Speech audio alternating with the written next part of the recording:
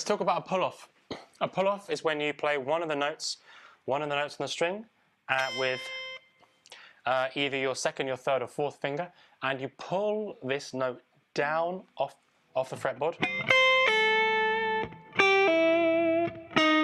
It's hard. Pulling up is not a thing that we do. We always pull down. Pull the note down so that the note that you're holding before it rings out.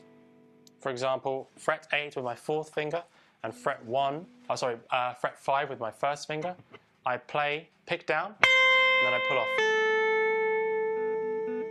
Like that. I'll do that again. Pick down on fret 8, hold it, and then pull the string down.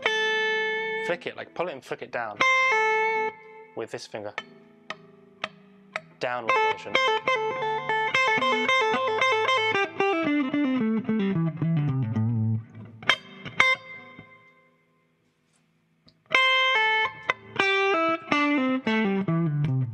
It's good to practice this with the pentatonic scale, the minor pentatonic scale. Let's do it on the 5th fret, so an A minor pentatonic scale.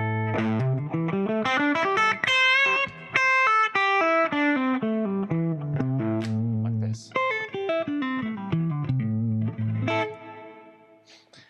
So you can practice this with each of your fingers, 2 frets apart, by using fingers 1 and 2.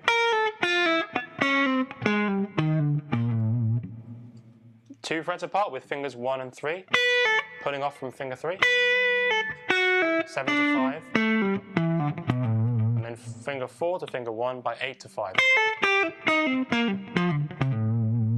Then you can apply it to the fretboard anywhere.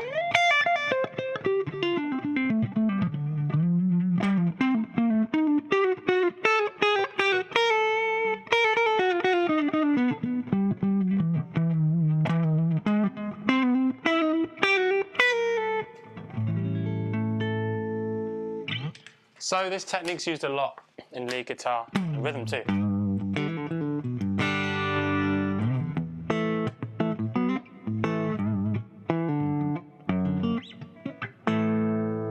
So that's how I recommend practicing it, applying it to each of the strings. Don't worry at first if it's quite difficult to do, because you need to develop the strength between the fingers to be able to pull it down. You'll find some of the fingers might be stronger than the others. It takes time to develop it. Remember to pull down. Always pull down. Pull down. It's like a little flick. You just... And you don't have to have your fingers flying away from the guitar. Just pull down.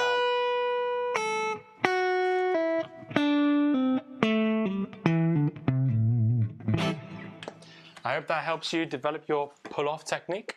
Until next time, keep practicing.